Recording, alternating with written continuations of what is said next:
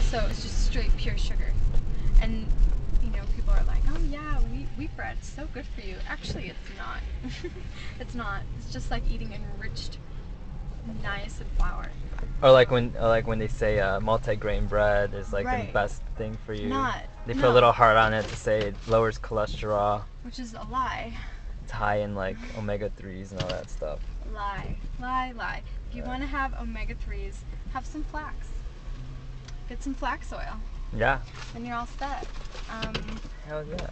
But yeah, as soon as I started eating mostly raw food, my skin cleared up, my mind cleared up, because when you clear yourself from all the wheat gets stuck and slows down your brain, and your thought process.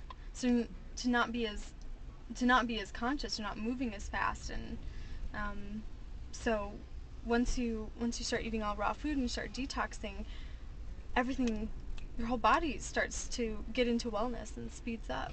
Yeah, that's what I felt happens when you eat raw foods. It happens kind of instantly, and it's Right. like a head rush. Mm-hmm. It really is. Uh-huh. I mean, how would you describe that feeling? It's like, You know, like that instant, like, oh, I feel it. And now it's a nice ride. It's like the light turned on in a dark room. Nice. And all of a sudden, it's like everything's bright. Colors are brighter. Sounds are actually louder. It's more high sense perception and sensitivity. And there's a lightness.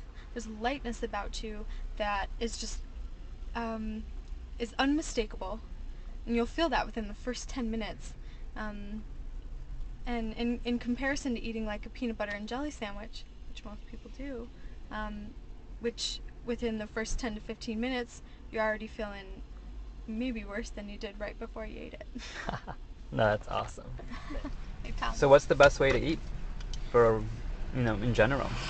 in general, you want to abstain from drinking any water an hour before a meal. Mm-hmm. This way you're actually prepping your stomach, and that the enzymes that are in your stomach can basically kind of rally around in a collective and not be diluted by water. Right. And then once you eat, you want to eat simple foods. You don't want to mix and match real interesting or kind of not so much interesting, but clashing flavors. And don't drink any water with your meal. And then wait an hour after you've eaten to drink water again. And what that does is that allows the enzymes to properly digest your food, and it allows you to actually have an energetic communing. Like a trip. Like a trip, a psychedelic experience with your food.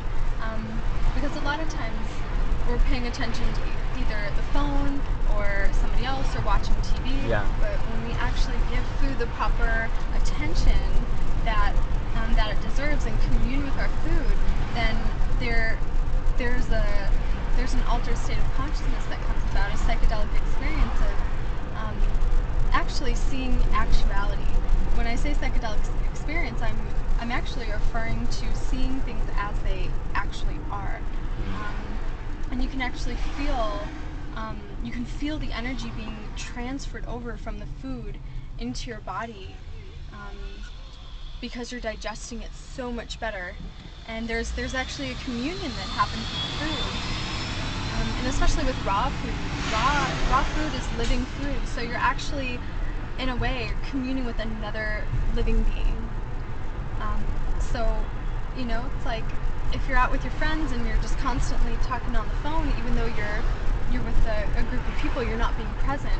In the same way with your food, we want to pay attention to what we're eating and really acknowledge and